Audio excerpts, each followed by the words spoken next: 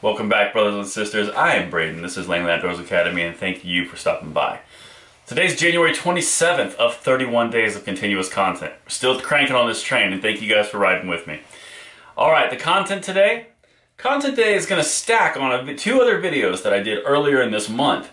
And they're all about the Democrats and are they signaling weakness? Well, we've got even more evidence that they are signaling even more weakness on the Second Amendment gun grabs that they really have thought about and talked about.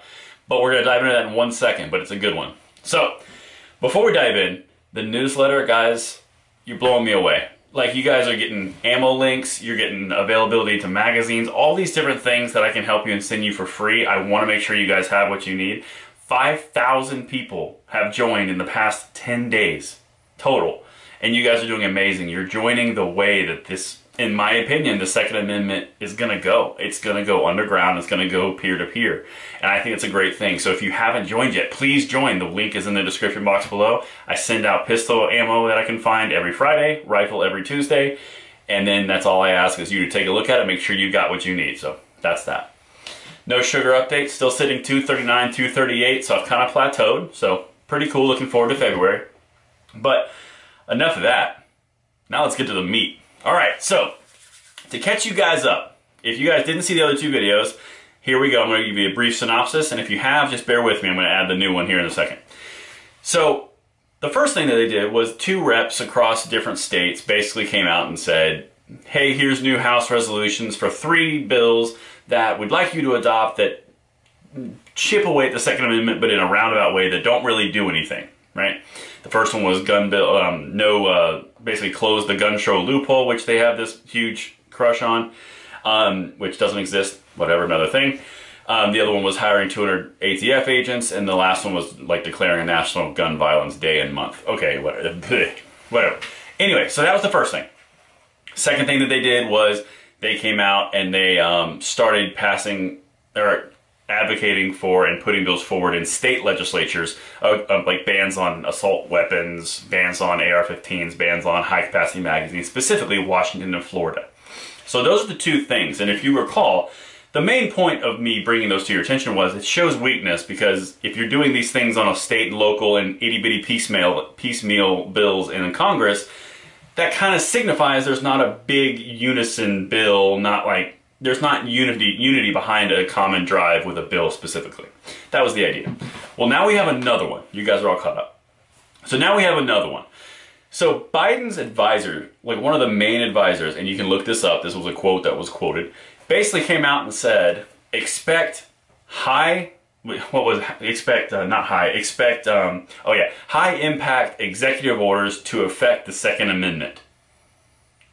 Gun action, gun legislation, gun executive orders. Okay, so now we've got 3 different pieces that are not legislative on a national level that are coming forward from basically different sections of the Democratic Party, multiple wings, all doing different things that are all inconsequential and can't really have a insane impact. They can have impacts, but they can't do the national widespreading gun bans, right?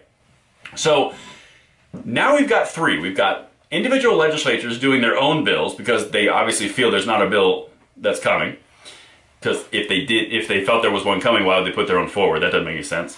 Then you've got state legislators, which are acting at the state level independently. Again, if there was a national action coming, that wouldn't make sense to do. Why would you do that? The federal supersedes local. That doesn't make any sense.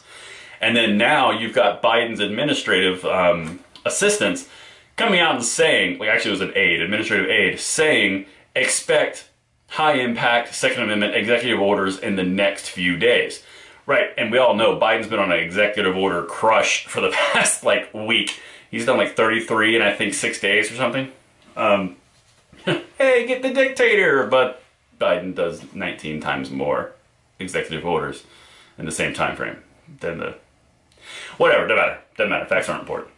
But that's my thought, guys. I really think there is no unity, and now we have 3 different independent situations from 3 different areas of the Democratic Party going in their own directions, all inconsequential. So, one of 2 things here. This is either the greatest fake out of all time, and they're just kind of throwing everything at the wall that they possibly can because there's something big looming,